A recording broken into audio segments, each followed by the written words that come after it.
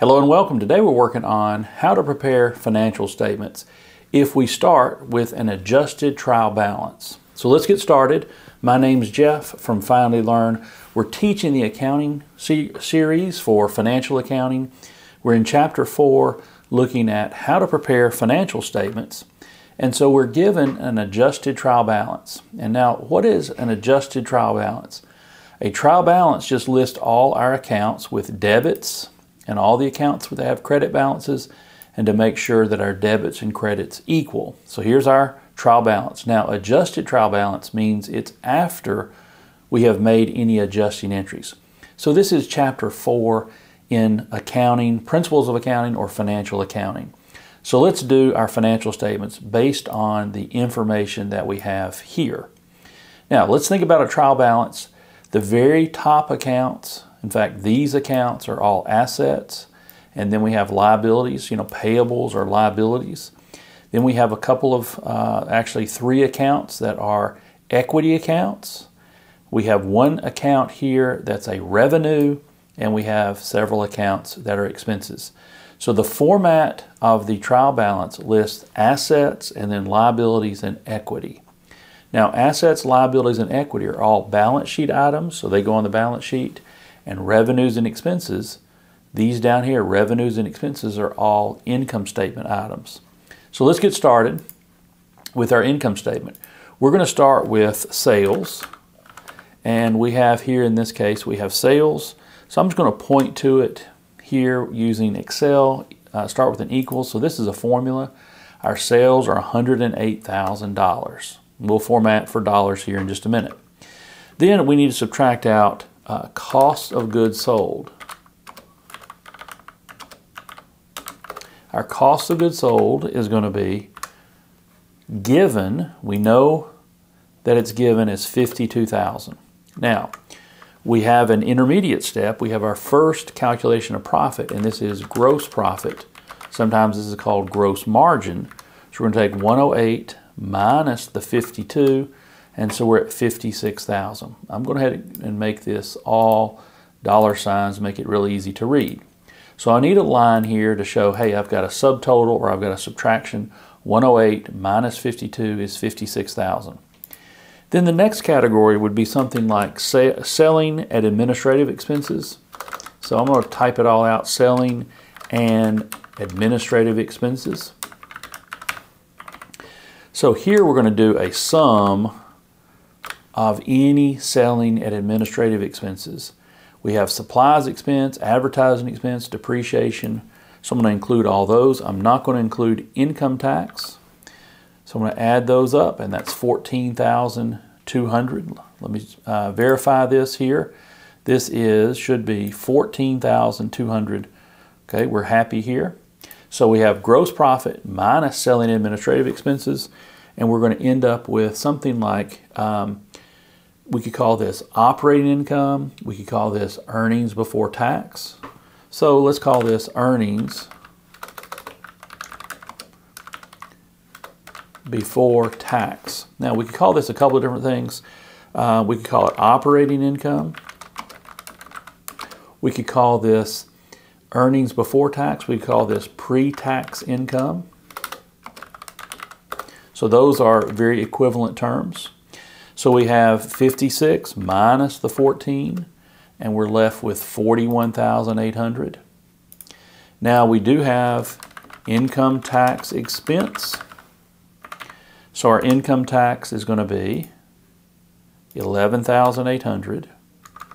So we're going to end up with net income in the amount of 41 minus the 11,800, or $30,000. Now this is a good little problem that we're doing in Excel, because it works out to be exactly 30,000. Well, it doesn't always work out to be to the whole 10,000s or whatever.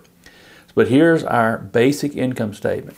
So we sold items that at 108 that cost us 52. We made a $56,000 gross profit or gross margin. We had some expenses of running our business, and we had income tax, or our net income is 30,000. All right, so our next thing we're going to do, I'm going to copy, just to make things a little bit faster. Our next thing we want to do is, by the way, the FYE is for the year ended December 31st. So our next statement is going to be the retained earnings statement. Or you can call it statement of retained earnings. Now the format of the retained earnings statement starts with beginning retained earnings. And so we can call this retained earnings on January 1. So let's do that. Retained earnings January 1. And what is that number? Well, that's the number on our adjusted trial balance. That's $44,000. Now watch, on these financial statements we do not have any debits or credits. We're just now summarizing the information. So we have retained earnings, plus we're going to add net income. Our net income we just calculated to be $30,000, so we're going to grab that number. And then we're going to subtract out any dividends. So our dividends are $7,000. So we're going to subtract out the $7,000 in dividends, and we'll end up with retained earnings at the end of the year. So our retained earnings on December 31st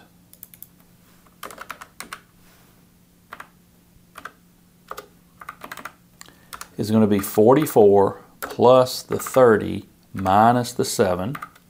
So our ending retained earnings are going to be $67,000. I'm going to make this all dollar signs. And so now we've done two of our financial statements. We've done our income statement and we've done our retained earnings statement. The last one we want to do is our balance sheet. So I'm going to copy just so I can get the format down and do our balance sheet. So Bison Inc., and we would say balance sheet. Now sometimes this balance sheet would be called statement of financial position. Sometimes the income statement is called a P&L for a profit and loss statement. And the way we date the balance sheet is not for a year ended, it's just going to be the date, December 31st, 2025. All right, so we're going to start with assets.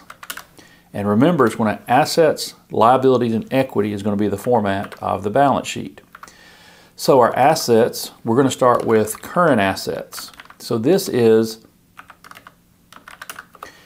what's called a classified balance sheet. So we have several current assets.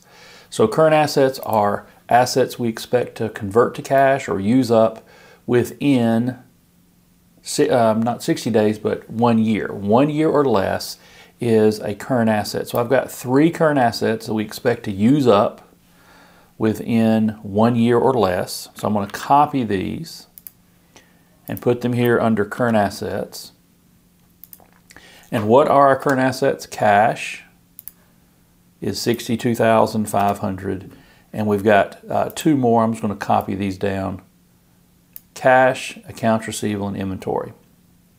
All right, I'm going to give us lots of space with dollar signs, so I like to see the dollar signs at first. So now we have a total current assets. So our current assets, I'm going to give a category here of current assets.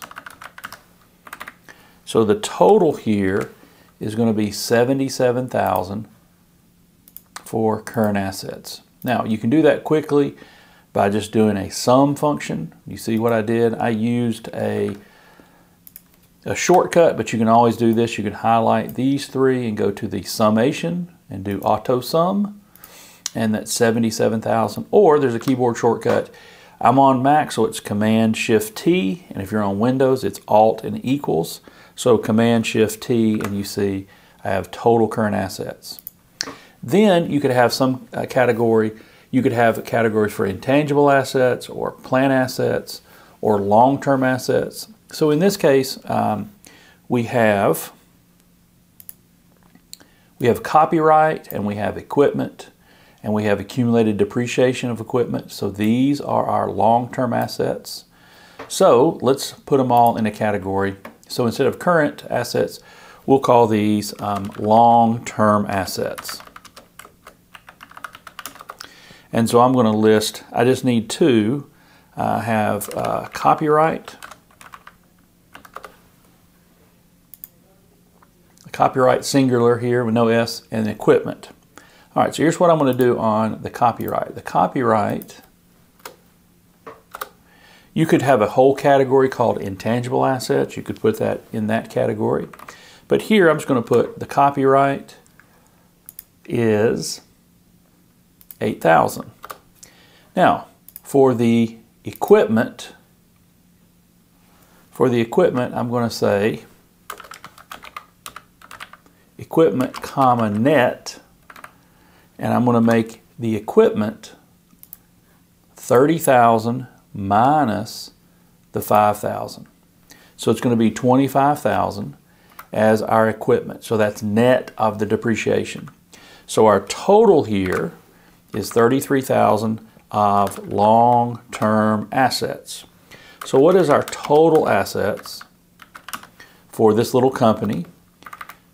It's going to be a total of 77 plus 33,000 for a total of 110,000. I need a line to get my long-term assets, and I need both a top line and a bottom double line to show we're finished with the assets.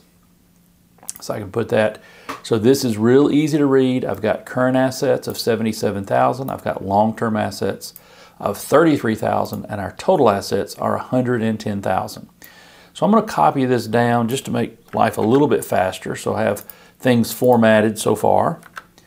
And so instead of having assets, we're going to have liabilities. And instead of current assets, we'll call these current liabilities. And so what are our current liabilities? Well, we have two current liabilities. We have accounts payable and income tax payable. So accounts payable and income tax payable. So I'm going to point to the trial balance here. We'll have accounts payable is $1,500, and then the income tax payable is $3,500. I don't need an extra line here, so I'm going to get rid of it. I can do Command and a minus and get rid of that entire line, delete that line. If you're on Windows, that would be Control and minus. And so here, obviously this is not current assets anymore, this is current liabilities. But I have $1,500 and $3,500, that is my total current liabilities. So current liabilities are $5,000. Now, I also have long-term liabilities. And I just have one, I believe. My long-term liability is a notes payable for 15 months. So, notes payable is going to be $8,000.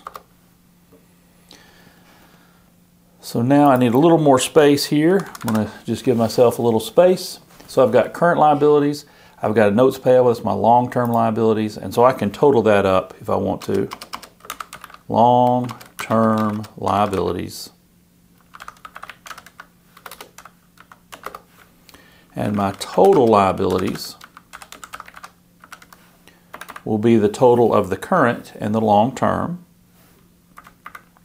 I guess you don't really need a subtotal when you just have one thing, but that way we're just kind of being consistent. You can see if we had multiple long-term liabilities, how it would work. So we have 5,000 plus 8,000. So our total liabilities are going to be 13,000. Now, the very bottom thing that we're going to end up with is our equity, and our total liabilities and total equity will have to equal the 110,000. All right, so our next category is, in fact, let me copy this down a little bit, kind of give myself a little bit of little head start here. So our equity, or sometimes it's called stockholders' equity, I'm going to end up with common stock and retained earnings.